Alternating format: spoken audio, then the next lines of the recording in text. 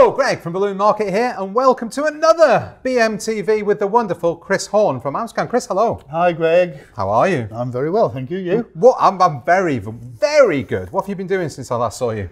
I had dinner and went to sleep. Okay, right, good. Many times, because there's weeks between it. Yes, okay.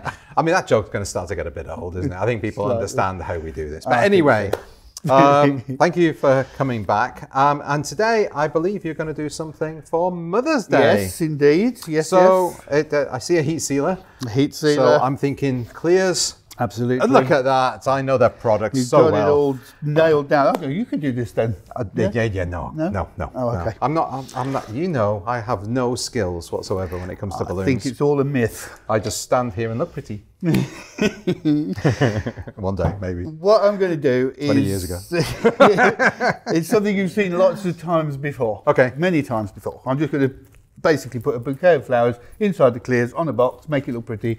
Happy Mother's Day. Okay. But I just get so many questions, and I think you probably do too, from customers. You know, how do you do that? How do they see it and they're not sure how to do it? And there's lots of different variations and ways to do it. So I thought, let's take the opportunity. I'll show you how I do it.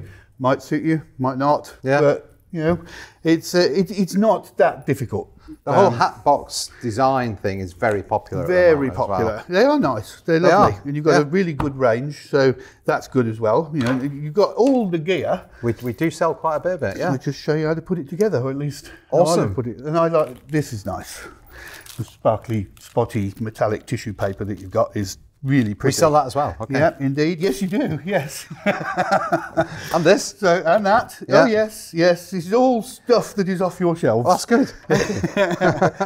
And I'm using these, which is this is the Centrepiece 660 Linkaloon. Yes. Yeah, we've used them a couple of times for other things. They're not the most commonly used balloon, but they actually do have quite a lot of unusual uses. You can put them to use in strange ways. So, okay, let's start first. We're going to use the large clear, the standard size one, but you can use the petites as well, just make a smaller version of the whole thing. But I just wanted to challenge myself and demonstrate to everybody that it is entirely possible to get this huge bunch of flowers inside the balloon quite easily. I have to say, these artificial flowers these days, they look good, don't they? They're very good. And then, but they just last, obviously, for a very, very, very long time. Indeed, they don't die, but they just look good. I'm not a great lover of artificial flowers. Being a florist, yes, my heart is with fresh flowers, and yeah, the artificial ones, generally speaking, I find a little bit. I think I like it's another reason why I like working with balloons. They're sort of temporary. Yeah. It's nice that balloons last a long time. You can have them lasting a long time, but they do eventually disappear. Yeah. And I like that because then you do something else. You've got I see what you mean. Yeah. Whereas artificial flowers, potentially, if you put this together correctly, it's going to last you for years. Yeah. But nevertheless, they're really good, and some of them now are amazingly good. As in somebody that's got no experience of flowers other than seeing them in gardens. If I'm a few feet away from that, I've no idea if that's real or artificial. They're good quality. They are nice, and they do make a really lovely gift. Yeah, it's going to last for quite long enough. Thank you. So yeah, cool. The only issue with this is that the stems are too long for what we want to do with it. Oh, okay. Because once you've opened that out, the thing it's just too big. So I'm going to shorten it first. Okay. Now I did forget what I needed to do this. When I did the practice run, I do practice. I did it with a cable tie. Because it was really quick and really easy. And you've got your little cable tie. I've got my little gun, thing, zip, done. Yeah. So it was ever so simple, but I forgot to bring it. Oh, okay. So I'm going to use the 260 instead. I just want to tie it there. That's where I want the sort of spray point, which is there. I want it here instead. Okay. So I'm going to tie that tightly round. Chris, is this just another way of you selling 260s? Yes. Is that what it is? Sell another balloon. I've forgotten the cable ties. Yeah. Sell another balloon. The thing is, in real life, when people are at an event, you do forget stuff. Of course you do. And in our industry, I believe we're very good at coming up with solutions. Oh, yeah. This is clearly one of them. This will work fine. So I just wrapped it round multiple times, really, really tightly. I'm actually going to just carry on down a bit so that so you make sure you've got tension on that as you're doing it. Yeah, pulling it really tight, and then that will hold it all together. Now you've got two options with this. I'm going to put it in a hat box, sit it on a hat box, so I don't need lots and lots and lots of stem. But the other way of presenting these is actually kind of like a bouquet, where you do need to leave the stem. So if you want to do it that way, don't do any more. But if we're going to put it in the hat box, I need to shorten this so that when it's all, okay, let's open it out a little bit to get the idea. When it's sitting on top of the box, like so, I don't want that, it's too long. Yeah. So I need to cut that off. Okay. So I'm going to cut it off. This is not an easy thing to do. No, that's quite a thick stem. It is quite thick stem. So I'm going to go round and just nip it with the wire cutters. Once you've broken through the outer skin, then there we go. Oh, there it goes. Off it goes. And that's all right. That's not too rough. If it's really, really rough, put a little bit of stretchy tape or something like that over it. I'll do that anyway, just to protect, because we are working with balloons here. So this whole thing is going inside the Clearz balloon? Yes. So yes, with this bit sticking out. Okay. All right. Okay. So that now is protected. So if that comes in contact with the balloon, we're not going to have a disaster. Okay. Right. So it's going inside the balloon, and this will come out through the neck of the balloon. And we need to seal the neck of the balloon around here. So the first issue we've got is that this is bumpy. Yeah. So if we try and seal the neck of the Clearz onto this, there are going to be areas where the air will leak out. That's where this comes in. Ah, okay. Because we're going to take a piece off of the 660 there, and we're going to slip the whole stem inside there. And then the Clearz will seal onto that. Okay, all right. And make you seal. Okay, so it can be very, very, very annoying. Another bit of 260 just to hold it in place. Very annoying once you've gone through all of this, if you've just got a tiniest little leak, and then it just slowly goes down. So just take the time to make sure that you've covered everything up and made it as airtight as possible.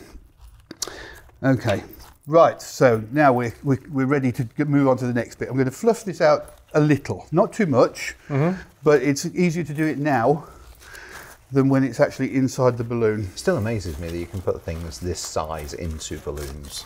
Yeah. For certainly with latex ones, not so much, because latex is really stretchy, isn't it? But inside a Clearz. But still, seeing something like that inside any kind of balloon, I don't know, I love it. There's that sort of element of, ooh, how? Yeah, exactly. And ship in a bottle kind of thing. That's kind of what gives it some value, isn't it? Yeah. I guess. Yeah. Okay, so we're ready with that. Let's take the balloon. Let me tidy up. You can tidy up after me. Thank you very much. A bit more there. Okay, a bit there. There we go. Okay. Right. Take the balloon. And we're... Thank you. First thing we're going to do is take the valve out. Now, we've done this lots of times before. Lots and lots of times, and you still find it very amusing. I love it. It makes me laugh all the time. I remember the first time you showed me that. I did find it very amusing. Bit of air in. Well, maybe. No. Hang on, am I going in the right place here? Sometimes these can be a little... there we go. Even Chris Horne puts it in the wrong place. Oh, yeah. There's two pieces of valve, a clear one and a white one. You've got to get between them. And I didn't. Yeah, I will quite regularly get in the wrong place like that. And then pinch the seams together, cut it across at an angle, squeeze it, out comes the valve. Every time, love it. Right, air out again. I'm also going to remove that sticker. Okay, so you've got there's a sticker on there. It says inflate here. Okay, very useful. Yeah, very. But it tends to get in the wrong place every time. So, remove the air. Okay, so now there is no way that we can stretch that neck open enough to put that in there. Absolutely. So we're going to go in the other way. we're going to take the top off the balloon. A nice sharp pair of scissors, cut straight across. Always seems really dramatic. It does. So that's come off. Now we want to make this big enough to squeeze that through, but small enough to fit into the heat sealer. So it's, you know, it's a bit of a balance. If you don't make it big enough and you're stretching, then you can end up ripping the whole balloon apart. So it is quite important. Have you ever done that? Oh yeah. Okay. I love the way you confidently say, yeah, I've messed it up. Yeah, done it several times. Right.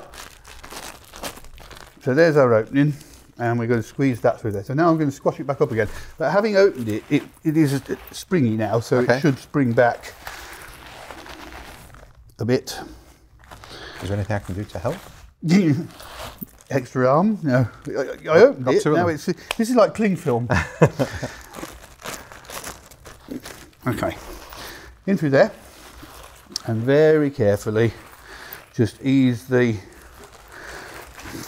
bouquet into the balloon so that we don't put any tension on that cut and we don't split it open. And then the tail out through the neck. Absolutely simple. And then we're going to seal it. So what we want is a complete single seal. Ideally what we want is just one seal straight the way across that goes off the edge on both ends. So put that in there, and I've got this sort of set to a sort of medium heat. One of the big questions that comes up regularly is what setting should I have on my heat sealer? Well, we've got about 4 heat sealers that we use on a regular basis in the showroom, and they're all slightly different. So I can't say. It's around about 4, but somewhere in the middle. Okay. Press it down, hold it for a second or two. If you open this too quickly, then the balloon goes a bit like mozzarella cheese under a grill. It goes all stringy. We don't want that. We don't want that. So you need to let it cool down, and then we'll have a look-see. So I've managed to get myself a little crease in there. Okay. Don't think that'll be an issue. I'm checking that end of the seal is fine. It does go straight off the end. This one is okay, but it's... Oh, yeah. Okay. So I'm going to put that back in and just put another little quick seal across the corner to make sure. You can do that, it's fine. As long as we've got a complete seal, it won't matter if there's a slight angle on it. Okay. All right, and you will get another chance to see whether this works or not when we try to inflate it. So, right, now that seal is about 1/4 of an inch in from the edge of the balloon. Because it's going to be quite visible, I'm now going to trim it. So I'm going to cut back close to the seal line, as close as I reasonably can. I would definitely need my glasses to do that. Yeah, I've got my glasses, it's still not helping much. But we don't want to cut across the seal, but we need to get close to it. Oh dear, I've got wobbly hands as well. Okay, how are we doing now? Right, that's fair enough. Okay. Yeah. So it doesn't have to be absolutely perfect. No. As neat as you reasonably can, but don't stress too much. Yeah. I haven't got time for all of that. We're trying to make some money out of this, so we've got to do it as reasonably quickly as possible. But we also need to make sure that we've done it right. So now I'm going to inflate the balloon, and at this point I will check that my seal is good enough. So I'm just going to inflate it a little bit. Oh no, it's not. That's where that crease was. Okay. Don't panic, because we can just open it up and go again. So there's no limit on the number of times you can do it? I said I set it for 4 because I always have, but I don't know, in transport, I think it's moved. So, no, there's not a limit. There is, no, you can just keep going, except that eventually you're going to run out of balloon. Yeah. That sounds a little better. I thought it was a bit short.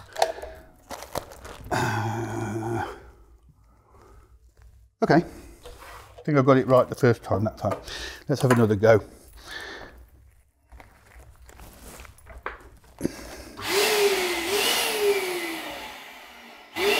A little bit of air in there.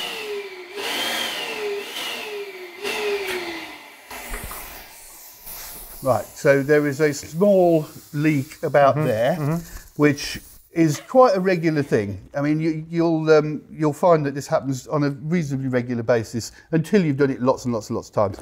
Now, I have done it lots and lots of times, and it still occasionally happens. Yeah. Don't worry about it because, as I said, you can just keep going until you get it right. And this time, we will get it right. One there, hold it for a second or two, peel it off. Double check that the corners are okay.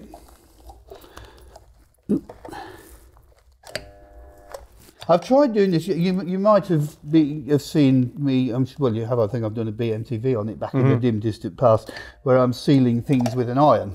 Yes. And I have attempted to do this with an iron. Doesn't work very well. Oh. Okay. And I'm not entirely sure why, but it really isn't that successful.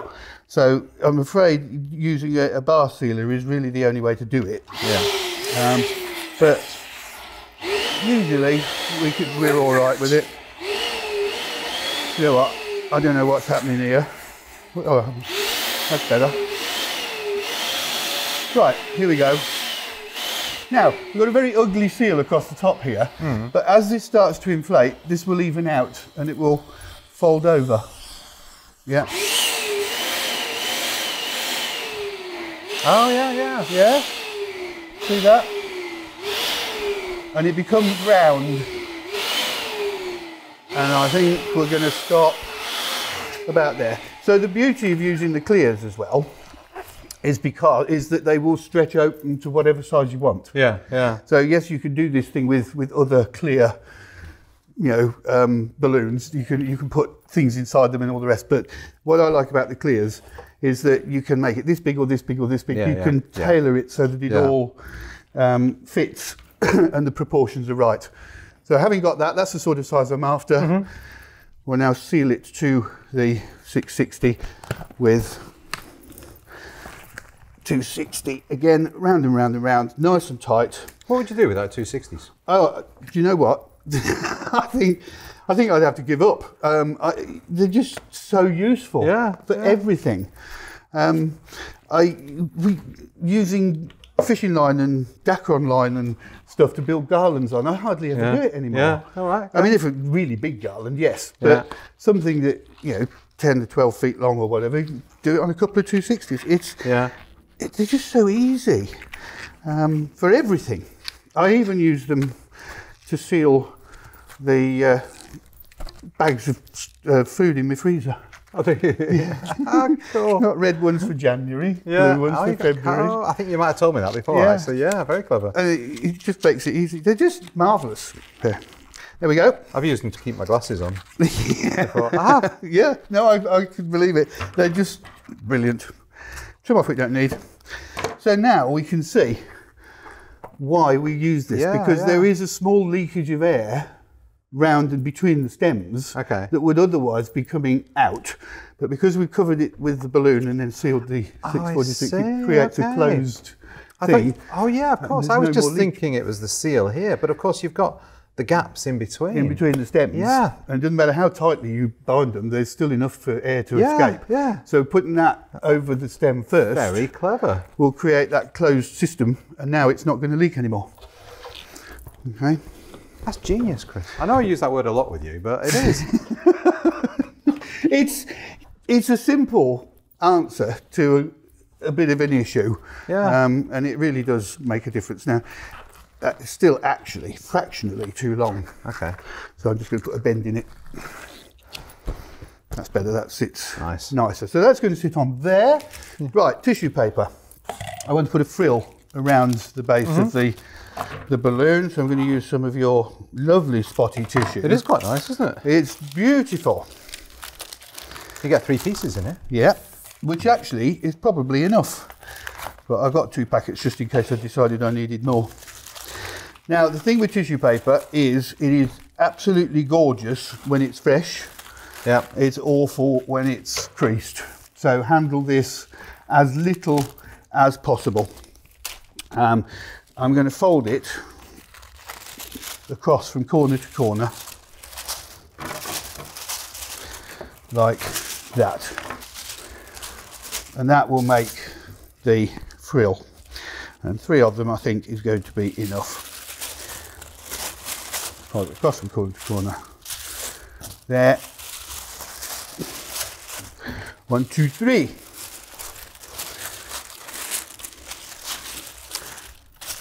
Okay. Get ready with your piece of 260 because we need another one. And I'm going to pick that up in the centre there and just scrunch it. And that is what's going around the base of the thing. So I'm not going to faff with it anymore. Is this a florist's skill? Yeah, probably. Okay. Well, I don't know. But I'm literally going to hold that scrunched area against there and put 3 of them around. Okay. And it will make that nice collar around the base of the balloon with the minimum of effort. Yeah.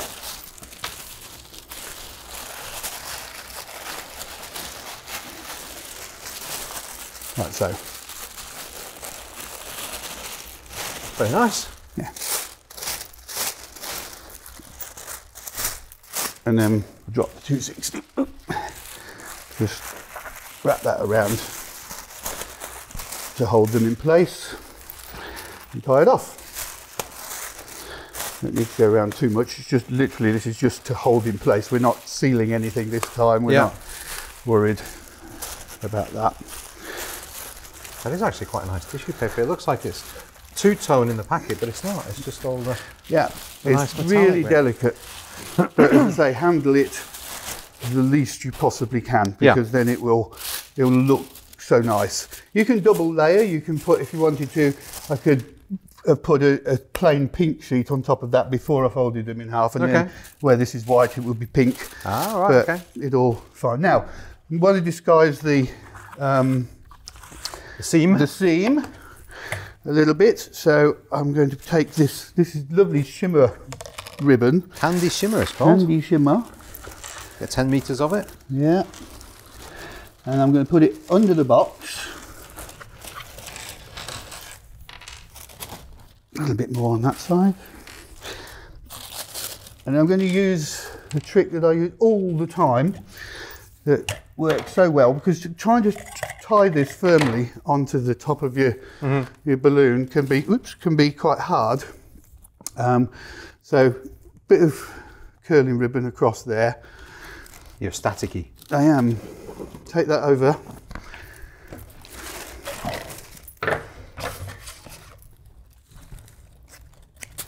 Take it over. Tie it fairly tightly, but not ultra tight, but tight enough to secure so they don't come apart. And then the friction between the 2 pieces of ribbon will mean that you can now pull that to tighten it up and adjust it to where you want it to be. Lovely. That's all nice and tight. And then you can just then tie it round again to stop it sliding, to stop it coming apart again, like so. And then we'll make a little bow to go on the top. So the ribbon holds everything together and hides a multitude of sins. If you've been a little bit rough with your seal. That's at the top of there. You could add more flowers on the top if you want, more blues, you do whatever you like. But I actually want to keep it quite simple. Looks lovely as it is. Yeah. If you're using a nice ribbon like this, there's no need to put anything else there. It's good enough. So do people do this with fresh flowers as well? Yes. Okay. What you would do then, you know those little plastic bottles with the rubber thing, you put your flowers in that. Little vials. Yeah, and you can then seal your clears directly to that because it's smooth. Yeah. But if you want to, you could put that inside your 646 and 660 thing. What else have I got? It's here. So the lid, oh dear, thinking that, I'm going to use, because I'm going to use that just to stop the ribbon sliding off the bottom of the box. So if you put the box in the lid, And then I've got a bit of vinyl, because one of the other big questions we get all the time is, can you vinyl onto clears? Yes, you can, of course you can. Yeah. I wouldn't advise it on just pure helium-filled clears, because they do leak helium like latex does. Over time they will shrink, and the vinyl will peel off. They last 24 hours or so, which is, if it's just for an event, is perfectly fine. But if it's as a gift, you want it to last a bit longer. But air-filled clears literally do last almost indefinitely. We've got some in the showroom that are coming up for nearly 3 years old. That are still, we just dust them every now and again. But they haven't shrunk at all. You're going for an angle, so you don't have to get it straight. That's always a good tip, that, isn't it? Yeah. Go for an intentional angle. So difficult to get it level. So no, put it at an angle, and then just a simple message.